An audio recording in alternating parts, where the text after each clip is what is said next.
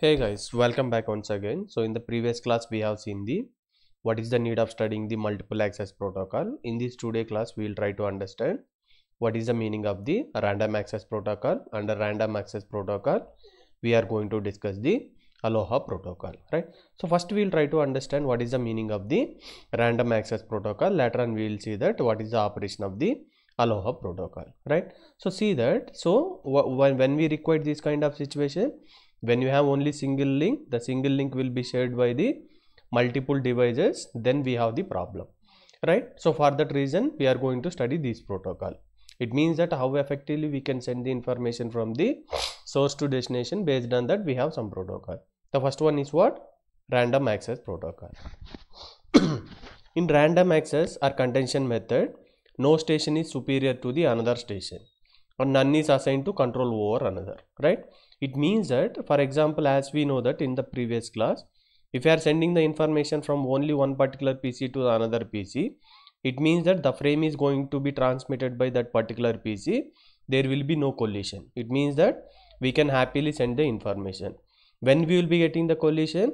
When multiple devices are trying to access the single communication channel at the same time, we will be having the collision. One packet will be, or one frame will be collide with the another one. This is what we call as the collision. So in case of the random access means there is nothing, something like this. No station is superior to another station. It means that if you want to send the packet, you can send, or if this station want to send the packet or frame, this can also happily send, right? It means that no station permits or does not permit another station to send, right? So here we have the freedom that any station that can send the frame at any point of the time period. That is the meaning of the random access. But see that we don't know whether this guy is sending, at the same time this guy is sending. The station absolutely don't have any idea about the another station. This thing you need to keep in mind, right? It means that I feel that I can send the information. This also guy can feel that this can also send information. This station also feels that this can also send information. So when multiple frames are coming in the single channel, what will be happen? That boom will be occur, right? That is what we called as the collision operation. So this is high chances collision will be occur in the random access method. So see that each station has the right to medium without being controlled by the any other station. However, if more than one station tries to change, there is an access conflict collision and the frames will be either destroyed or modified, right? That is the meaning of this one. So under this, the first protocol we are going to study is the ALOHA protocol, right? So it is works based on the random access protocol. The first one is the ALOHA protocol. So if we see this, the original ALOHA protocol is called as the pure ALOHA protocol that we are going to discuss. This is a simple but elegant protocol, right? So the idea is that each station sends a frame whenever it has a frame to send. Suppose for example, I have how many stations here? 1, 2, 3, 4 stations or 4 system I have. Suppose here I have the frame, so that whenever I have the frame to send somewhere, I can happily send. There is no restriction. There is no control in case of the random access protocol, right?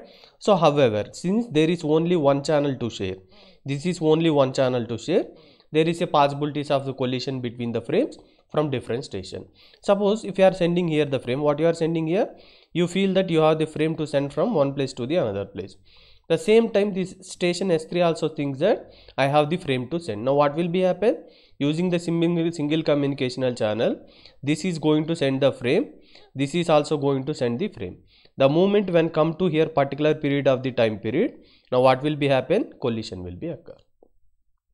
Right, now see that how many station we have? Station 1, station 2, station 3, station 4, just for understanding purpose. Now for example, here what is the given scenario is that we have the 4 station. Remember that. So this is not separate channel, separate channel, separate channel. You need to make the assumption or thinking is that these 4 channels you consider as a single channel, right? This assumption is very important, guys. Otherwise you will not understand this concept, right? So here we cannot able to show the how collision will be occur. So for that reason we are going to consider something mechanism like this.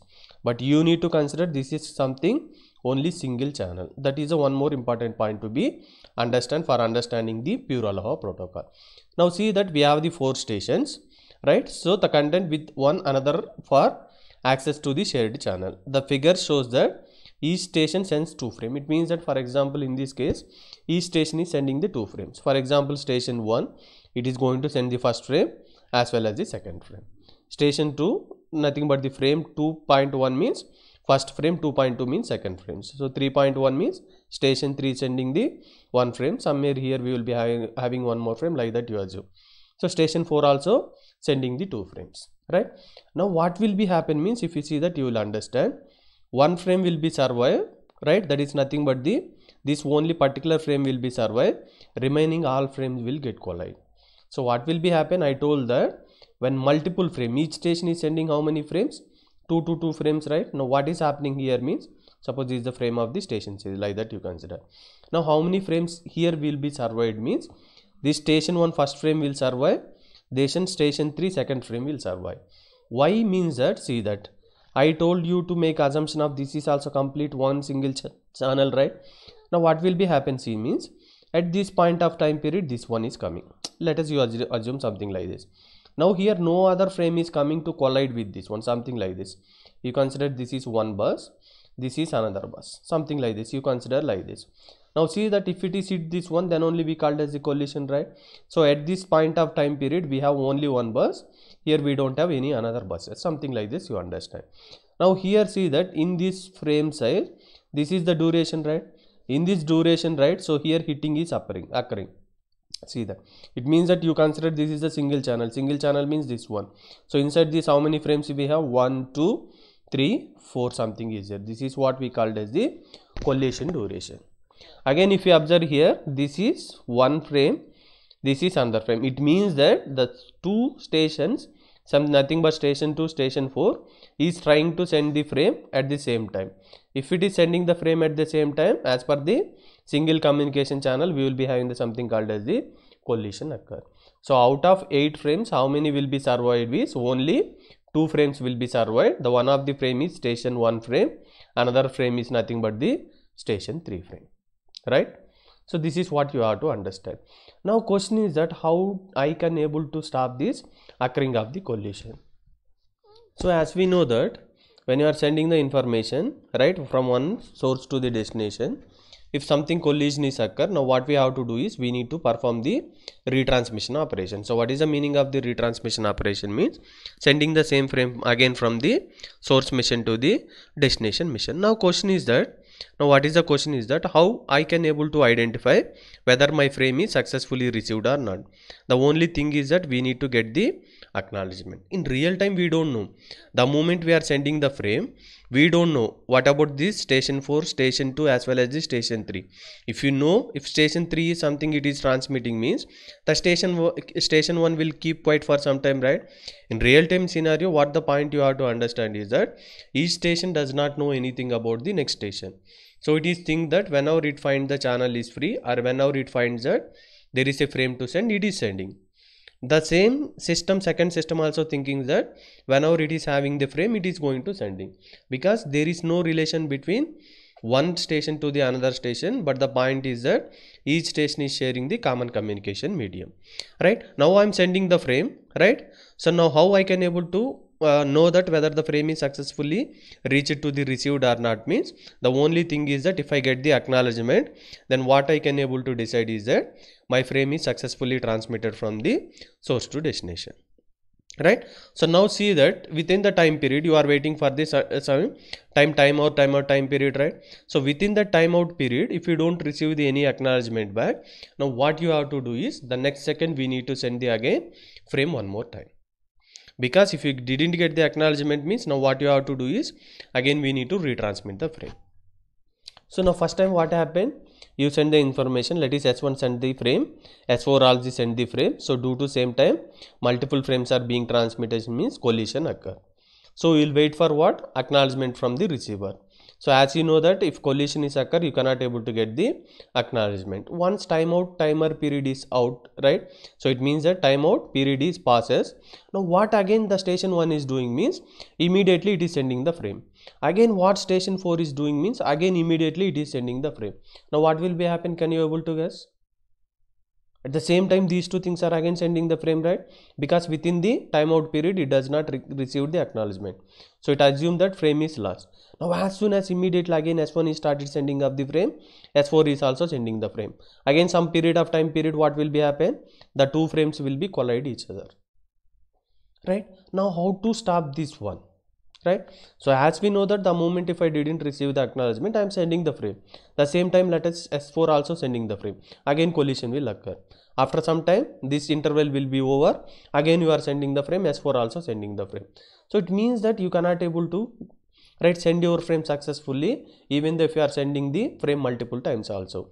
Now one question to solve this problem, this is not perfect solution, but one idea is that we have something called as the back of time, nothing but the TB. TB is nothing but what? Back of time. So what is the back of time means?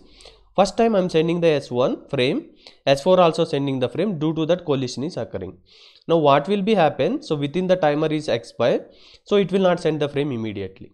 Right? Now see that the randomness, so see that each station waits a random amount of the time period before resending its frame. So what is the meaning of one means? As soon as if S1 send, as soon as if S4 send, what is happening? The collision is occurring. Now what is the meaning of the back of time means? Each station that waits a random amount of the time before resending its frame. After first frame is that collision is occur, that is determined by the station. Now what station will do is it will wait for the random amount of the time period. It may be any random amount of the time period. Now why we need to wait for the random amount of the time period? Now if we wait for the random amount of the time period, what is the benefit we will be getting is that you can observe from this diagram. Now see that after frame is lost, now it is waiting without sending the immediately, it is waiting for the 3 minutes. Let it be like this. Now this is second one is waiting for the 6 minutes. Now what will be happen? So see that at the third minute it is going to send its frame, but it will not send the frame at that time period. It will wait for a random time is nothing but the 6 minutes. Now happily within 3, 4, 5 minutes it will reach the frame to the destination, right? Once it is completed, it will stop sending the frame, right? Now this guy can able to send. Right? So this is one way is that we can wait for the back of time. There may be possibility of the avoidance of the collision. So it is not completely avoid your collision, but this back of time is important, right? So in the next we have the flow diagram where back of time will play the crucial role. Now even after waiting for the back of time also there may be something. So after this one more mission will be the station where it is using the back of time is something 3 minutes. Now what will be happen? This will send, again collision will occur. Right? Now what we have to do is after maximum number of retransmission attempt, let it be k maximum value. In this case, in this class we are going to consider the 15 attempts. Even though after we waiting for the back of time also, after back of time is completed, you are sending the frame, even again it is colliding, we are not going to send the packets infinite of the time period. Let it be k maximum value is something 15. It means that we are trying to make the 15 attempts for sending the frames. Even all 15 attempts it is failed. Now what station must give up and it should stop and try again later. So this is what the procedure we are going to do here. Now we will see the what is the procedure for the pure ALOHA protocol. So so I have some stations. So first I am going to send some information from the one station to the another station. So if collision occur, how many times I can able to send? Some number of attempts we have, right? So the number of attempts k, we are going to consider the 15 attempts. Even though after waiting for the back of time, right, if collision still occurs, we didn't get the acknowledgement within timeout period, now we are going to send the frame. Like that we are going to send the frame 15 times. If 15 time also, if frame does not reach to the receiver successfully, then we are going to stop and we are going to try again later. Now see that what is the meaning of k? Number of attempts. It may be in first attempt also, if channel is free, it can succeed. Now what is the meaning of TP means? Maximum propagation time. So as we know that if after getting acknowledgement only, the system will be able to conclude that the information reached to the receiver successfully, right? Now what is the how much time? So for suppose for example, S1 want to send the frame from the S4, right? Now this is the time period we are calling as the one time period. So that is what we called as the propagation time period. Propagation time period means the amount of the time which the frame we can be reached to the receiver from the transmitter called as the propagation time. So first thing is that the information will reach to the station 4. After that what will be happen? It has to know that whether information reached successfully or not, right? Now what it will do is it will send the acknowledgement back to the system. This is one more propagation time periods, right? So TP is the maximum propagation time period, right? So to send the packet as well as the receive the packet, something like this you can consider. So that is what we called as the round trip time. So what is the meaning of round trip time? Means sending the data as well as the receive the acknowledgement. That is what we called as the TP plus TP. That is nothing but the 2TP is the round trip time. So propagation time period means the maximum propagation time to send the packet from the transmitter to the receiver, right? Now what is the meaning of frame time? Means average transmission time for the frame. So suppose for example this is the length of your frame, right? So let it be some bits are considering here. This length we called as the frame time, right? If the length of this one something is large, means more number of bits or something like this, means this is the length of the particular frame. See, this is maximum propagation time means to send the data. So this is what is the frame it is going to send. This is what we called as the frame time. Remember the difference between the TP as well as the frame time. Now what is the backup time? Once collision is occur, we are going to wait for the random amount of the time period. That is what we called as the backup time. Now we'll see the procedure. First station S1 wants to send the information. So first it is going to make the first attempt, nothing but it is going to make the first attempt, it is going to send the packet, right? So first attempt is, it is noting that it is making the first attempt, so it is sending the frame at the station 1, right? So now what will be happen means it will wait for how much time, right? Whether the frame is successfully received or not. So by using this transmission period, acknowledgement period only we need to wait, right? Then only we will be getting the frame is successfully reached or not, right? So it is waiting for the 2 into TP. Transmission, acknowledgement. So TP plus TP, it is waiting for the 2 TP. Let it be this is the 3 minutes time period. This is the 3 minutes. So it will wait for the 6 minutes. Within the 6 minutes, it is not going to get the acknowledgement, means the S1 will think that frame is lost. So again it will wait for the some time period, again it will retransmit the frame. That is the meaning of the timeout time period, right? So after sending the frame, it will wait for the round up time period, right? So now what will be happen? Within these 6 minutes or 2 into TP, nothing but 6 minutes, if acknowledgement is received, done, the frame is successfully completed. So success. Then again if you want, we can send the one more frame if you have. Suppose within this time period you are not getting the acknowledgement, it means that what will be happen? Another medium also might be sending the one more packet, something this one or this one. Now collision is occurred. It means that what will be happen? Even though if you are wait for the 6 minutes also, you cannot get the acknowledgement. Now what the station will think is that the frame is lost. Now what it has to do? Again it is send the same frame, right? Yes or no? Again it has to send the same frame. Now what it will do is it will make the one more attempt, right? So that is nothing but 0 plus 1 is nothing but 1, right? So it is making the one more attempt. Now it will check that. So how many maximum time we are trying to send? Only 15 times, right? Only 15 times, right? Now see that it will count with this condition. This count is greater than or equal to 15. If it is maximum reaches that many times, if they send the packet, then it will be abort the operation. It will wait for the some more time. Now as we told that, right? So it will wait for some period of the time period, right? If you see this, one is waiting for the 0.3 minutes, another waiting for the 0.6 minute, right? So it is waiting for the random number between. So this is the binary exponential backup value. We can wait in from 0 to 2 power k minus 1 value, right? So how much random number we are taking? So random time we are taking based on that. Now what we have to do is, we have the backup time, right? We need to wait for the some time, right? If frame is lost, so that is backup time. How to calculate it means, so this is the maximum propagation time TP, or if you want you can consider the frame time also, right? So this is R into TP, right? So now why we need to consider this random value R into TP? Why if TP is only considered sufficient means, suppose for example this guy is sending to the information this guy. So how much time it will be take? Some propagation time is TP. Right? Now this guy also sending the information within the same time period. What will be happen? TP means it is also sending the same time, it is also same time, so collision will be occur. Now what I am going to do is I am going to take random value. Suppose for example I am going to 3 minutes. The propagation time is something here 2.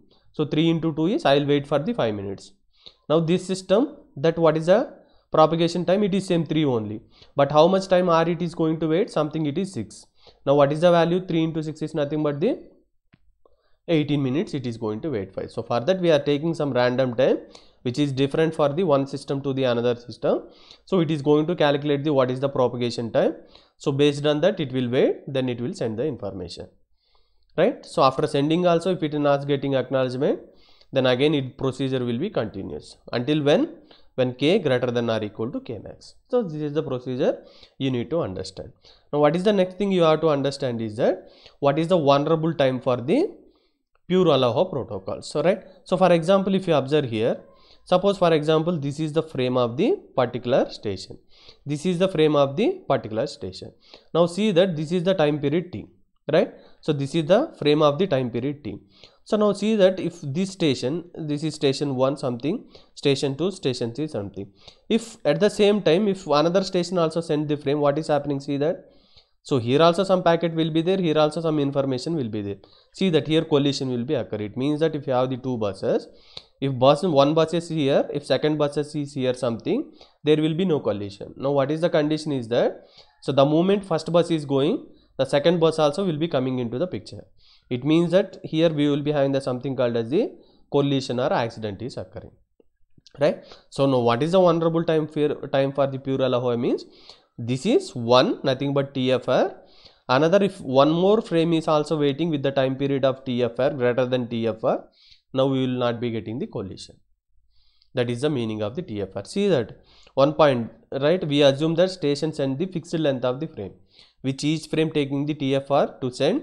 So this is the vulnerable time for the figure A, right? So now see that here what is, if see collision means the entire frame should not be collide with the entire frame. If one part of the frame is collide also, that is what we call as the collision, right? If you touch the one bus edge with the another bus also, that is what we call as the accident, right? The same way. So if you don't want to make the collision, so the length of the frame after some time, so this is t, this is t. If there is time, this 2t, then we will be getting the no vulnerability problem. So before this we have something called as the accident or vulnerable time, that you have to understand, right? I hope you understand the pure ALOHA protocol. In next class we will try to see the, right? So one more protocol, nothing but the slotted ALOHA protocol.